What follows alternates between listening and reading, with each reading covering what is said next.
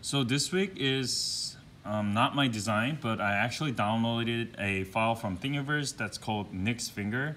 And people who have built prosthetic fingers or was in the enabled community, this is like a well-designed prosthetic finger amputees, and it's actuated by tendon. So there's supposed to be elastic bands and also tendons that to be attached and also be actuated.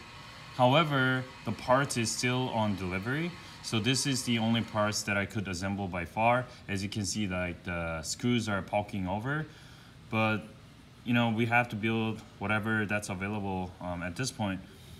I used two different materials. One is TPU, which is this flexible plastic that should be used as a socket and also outside covering that kind of gives like a very good friction and all elasticity for prosthetic finger.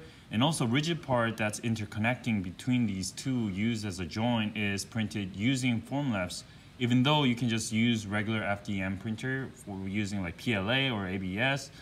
But that's pretty much it for the update. And as you can see, it's a very simple like covering that covers the screw parts. I would say this design is fabulous. I can already see how much I can learn from this. And let's hopefully, spin out from this design and then see how we can create prosthetic finger better from the previous design that we had in Mechateca. And that's it.